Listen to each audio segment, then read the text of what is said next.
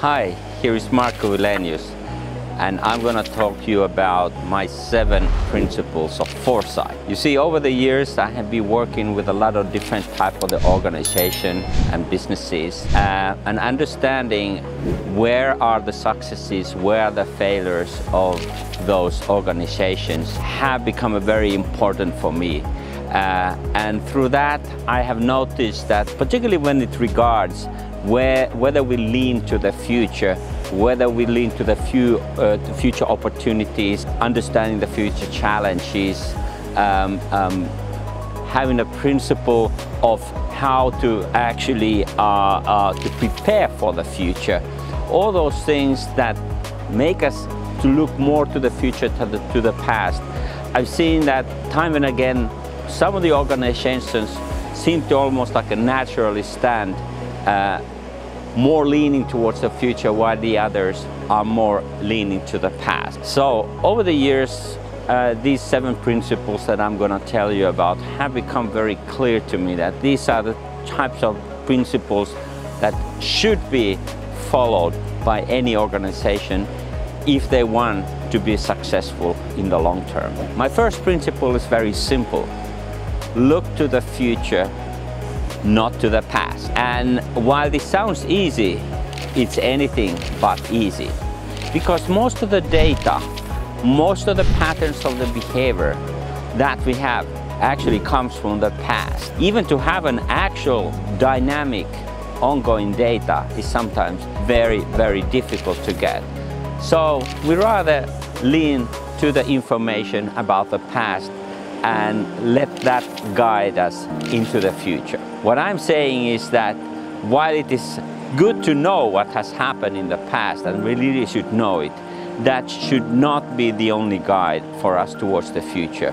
We need to see those type of weak or strong signals that tells us more about how the world is actually changing and how we need to kind of ride that change, thrive on that wave in a way. The second principle, any organization, any business, even governmental organization, they always have the client.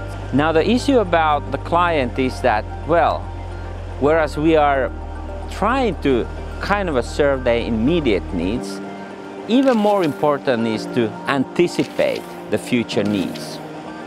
So all these guys, you know, from Steve Jobs and others who built this new wave of digital systems and digital services, these guys did not think about that the right way to understand where they should head with their business is to go and ask people what do they need right now. No, they thought that they need to find something more deeper, something which is hidden in them, but it's not very obvious, and they even cannot themselves articulate that. And then we are talking about the future needs, not the needs that we are expressing right now. And anticipating those needs, what does it take? It really takes a couple of things. It takes to understand what are the type of the forces out in the future that enable us to build businesses, concepts, ideas, all kinds of services, products that are useful in the future. And secondly, it is to get deep down into something which is very much sort of in our unconscious self, to understand really what are the fundamentals that are driving that. And nobody did that in the 1990s better than Jeff Bezos with the Amazon, when he started to lean his services, make the power of delivering fast and with a good price to the customer, and informing customer very much what type of the options he or she has. This type of the very simple fundamental things that comes very powerful if you can really deliver them. That was something that where Bezos was so good to track. He was not so much interested in the books, but he was interested to understand how people actually behave, what is the basis of their behavior, what is the basis indeed their needs. Now, that being said, these needs that we are talking about is often also something that either are more like permanent needs, but as basic needs are our permanent needs. But then there are very much like varying needs. We also create new needs. We didn't know that we needed mobile phones in the 1980s, but now we can't even go out and have an hour walk in the forest without thinking that should we have that with us. So that has really become a new need. And this is the way the society and our minds work. Third principle I like to talk about in terms of the foresight is to make use of incomplete knowledge and information. In our world, we often want very much sort of uncertainty. So we are searching for the certainty so that we really know how things go. But things about the future has almost always some sort of a certainty. It's pretty much certain that the sun is coming up also tomorrow morning. There are kind of things that we know for certain.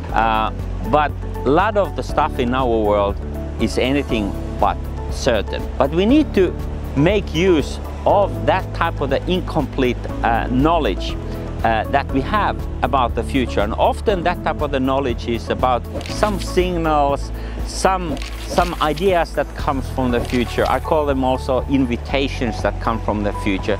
Something that you understand, you hear, the voice might be faint, but something that tells you how different, for instance, some needs might be in the future, or how the world is changing. And particularly if it's against what you currently think, it might sort of feel like a distraction, and you still want to go your own ways because this is what you have been accustomed to. But you need to listen to these signals, weak or strong, and try to make sense of it. Does it bear any relevance to the way that you are doing your things and running your businesses? You always need to be questioning about yourself. Are you doing the right things, or is there new information coming that should push you to do things in a different way, or having different type of products and services? That is about the third principle. So you better be trying to get as much as information on your table, and on the basis of that information you can then make the decision. But don't be afraid of incomplete knowledge.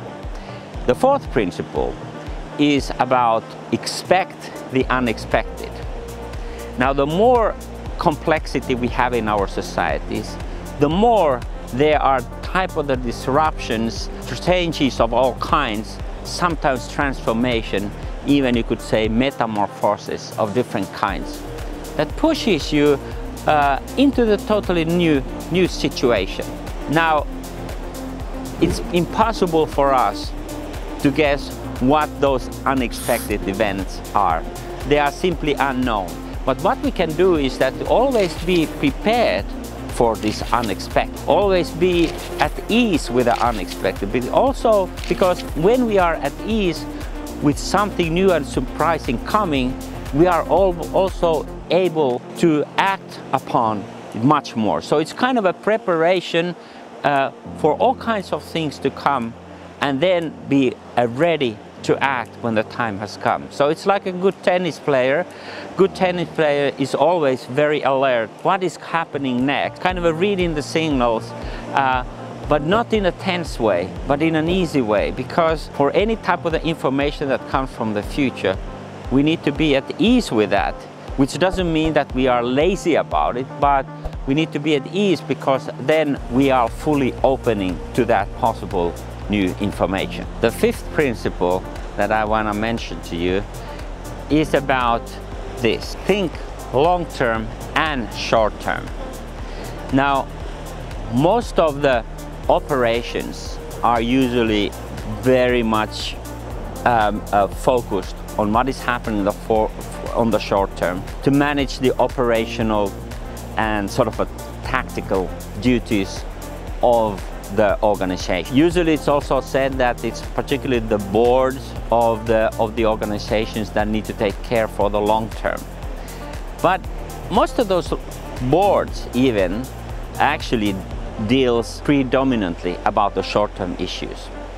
So that is something that we need to change. When I take my kind of experience with the boards in particular, I come time and again to see that most of the boards think that they overly use their time for the short-term issues, whereas they should be dealing with the more strategic long-term issues.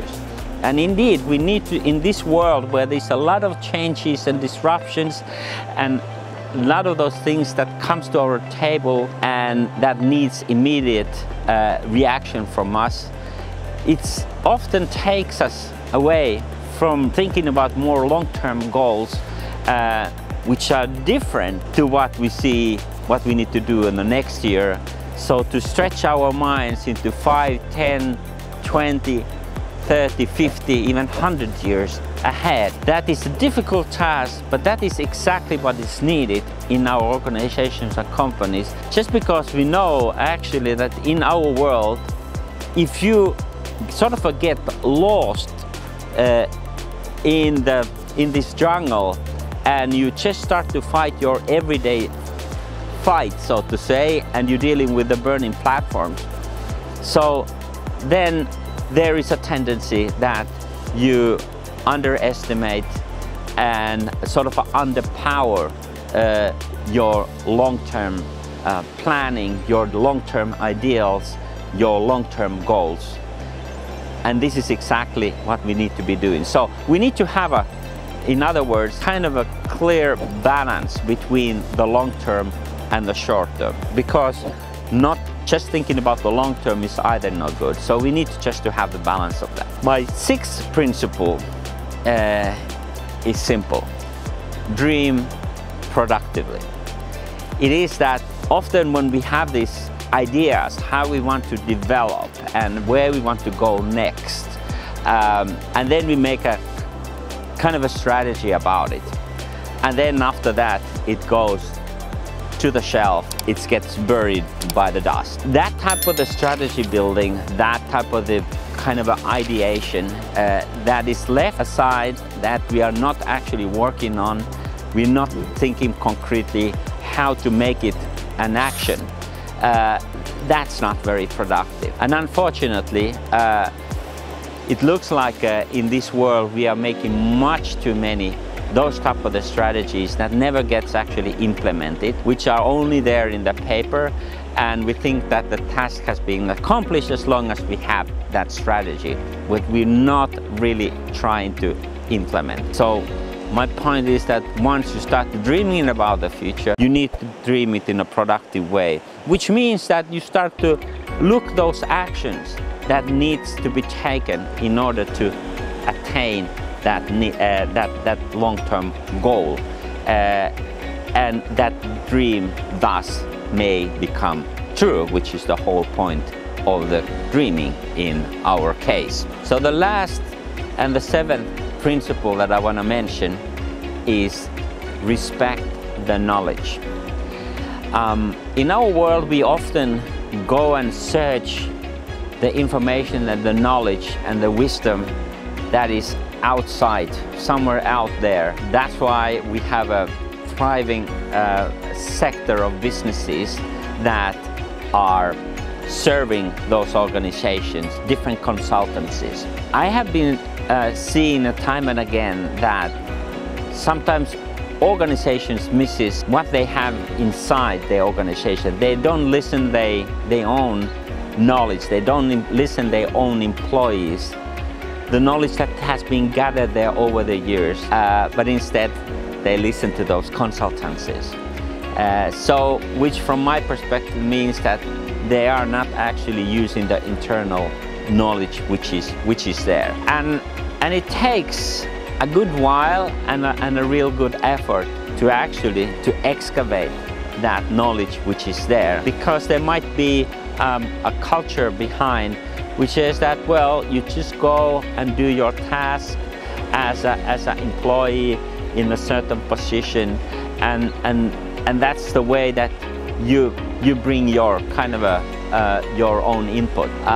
But in the successful and good organizations, they understand how critically important is to engage people, their ideas, particularly those ones that have been there for a long time, but also those ones that are new and have some new fresh ideas, and mix those ideas together in order to bring the internal knowledge which is there for the use to the leadership and the decision making of the organization. So all in all, these are the 7 principles of foresight. I would say it's not only applying the way the organizations work, I would say it's also applying how the individuals work, and it definitely also applying how the countries in our world also are working. So to the extent that these individuals, organizations or countries are taking care about these 7 principles and making sure that they are aligned with those principles, that they apply those principles, to me it seems that to the extent that they are applying this, they can be successful in the long term.